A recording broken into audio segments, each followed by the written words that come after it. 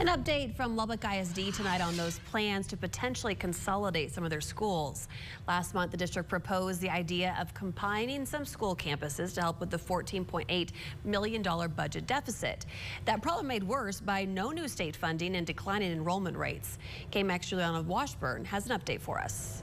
Lauren, district leaders sent an email to parents last Thursday saying Wheelock, Honey, Wolffarth, and Ramirez elementary schools are no longer under consideration to close, but other schools are still under consideration tonight. No decisions have been made, but potentially Overton Elementary moving to Rush Elementary. LISD Superintendent Dr. Kathy Rollo says they're also considering options with consolidating schools like Slayton, Bean, and Hodges, but those are just options. The Future Focus Committee is still sorting out ideas. Next week, we'll look at some additional options for potential pairing. Schools like Honey and Ramirez taken off the table and will stay open as is. We had multiple that were considered in the first meeting, and then some of those came off of the table just because after further feasibility studies, we realized that that's not possible. The whole plan meant to address the district's budget deficit after exhausting other options.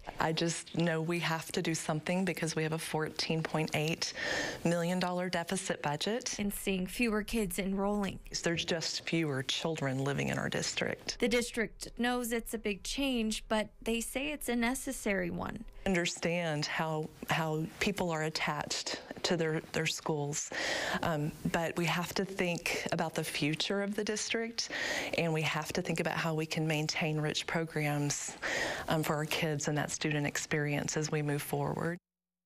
So again, no decisions have been made yet, and you still have time to make your voice heard. There's a community meeting tonight open to the public. LISD's Future Focus Committee will present recommendations on consolidation to the Board of Trustees on November 21st, and the Board of Trustees will take action on December 4th.